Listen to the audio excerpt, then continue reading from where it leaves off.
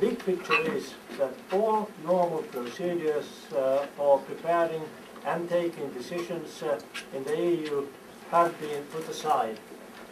The Commission has been shunted aside, not necessarily because it has been doing the right things, but nevertheless it is the legitimacy of the Commission has been eroded. And the permanent president of the European Council is a mere frontman for the Merkel-Sarkozy axis driven by Berlin, which prepares and imposes its own solutions on everyone else who come to the European Council meetings and Eurogroup meetings with very limited knowledge, if at all, of what they are expected to sign on to. The most illustrating example of this is the so-called Pact for Strengthening the Economic Union. I'm not quite sure what the final name will be because it has been changing from week to week, but we know what they are talking about, the financial pact or whatever. This was sprung by the Merkozy duo with the backing of the European Popular Party, that is the Right Party leaders meeting in Nice prior to the European Council, on everyone else in the European Council with no foreknowledge, public debate or critical analysis. So the method by which these decisions are imposed is very, very questionable and has nothing to do with transparency and democracy.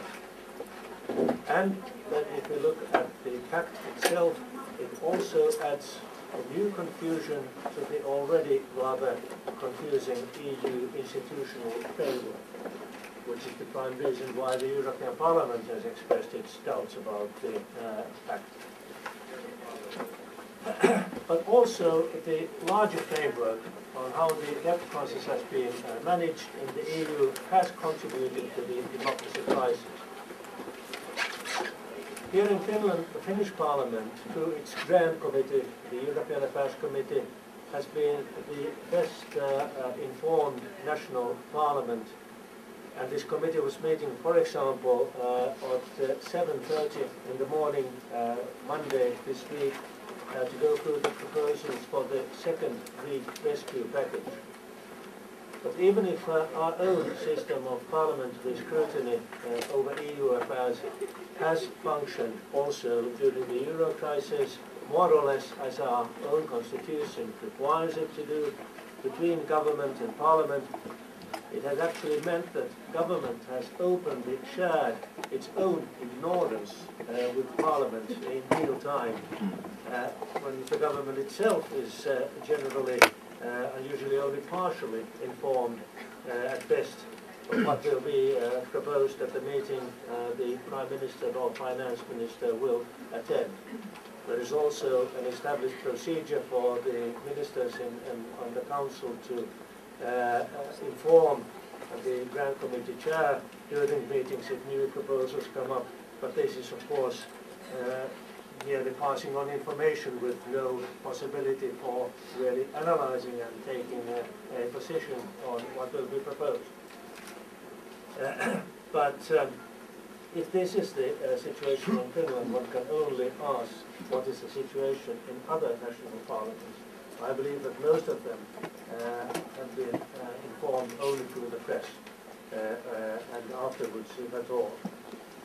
And I here stress the role of national parliaments in this process. So with all due respect to the European Parliament, it does not carry the same democratic legitimacy as national parliaments, and of course it can have no say on how national budgetary resources will be used, for example, in dealing with the debt crisis. But this is not to say that the European Parliament either has been adequately informed or consulted on those issues where it has real responsibilities under the treaties. And as for democracy in Greece, one can seriously question whether the EU is now engaged in trying to turn the cradle of democracy into the grave of democracy, even if some of the most outrageous proposals for limiting Greece's democratic sovereignty have so far been rejected. I will leave my comments on the socio-economic implications for later. But to be charitable, I think that not everything that has been done so far is wrong, harmful, or unnecessary. In addition to welcoming the new enthusiasm for the financial transaction tax, where the details, of course, remain to be settled and even some principles. But in addition to welcoming this new enthusiasm, I believe, for example, that the permanent European stability mechanism, for all its serious shortcomings, is still needed and certainly better than the temporary ESFS. And that while the so-called six-pack of legislation can and should be improved, something of that kind has nevertheless been needed. What I have openly questioned is the pact on economic union, which I still believe can be characterized as at best irrelevant and at worst potentially harmful. But what I hope is that we can use this seminar to move from concentrating on what has been done, what has gone wrong and what has been done wrong, to focusing on what should be done to rectify past mistakes and to avoid new crises in the future. Thank you.